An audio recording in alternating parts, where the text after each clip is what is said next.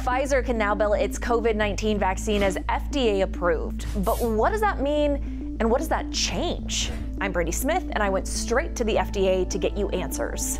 On Monday, Pfizer's vaccine became the first to get full FDA approval for people 16 and older. The agency says before it can approve a drug, it looks at clinical data and other information to make sure the drug is safe for its intended use. Basically, the FDA verifies a drug's benefits outweigh any risks, like side effects.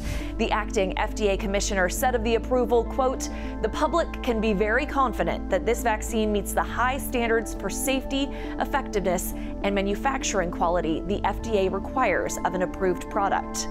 But hold up. People have been taking the Pfizer vaccine along with the Moderna and Johnson & Johnson vaccines for months. How, if they weren't FDA approved? Well, those companies got emergency use authorization.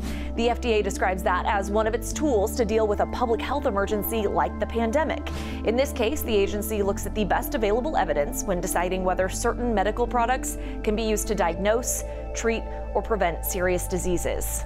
A lot of medical experts expressed hope that now that Pfizer's vaccine has full approval, more people will be comfortable getting the shot.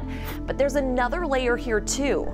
Now, if you refuse to get vaccinated, your healthcare costs could go up. Insurance companies consider unvaccinated people a health risk, kind of like smokers, so they can charge more.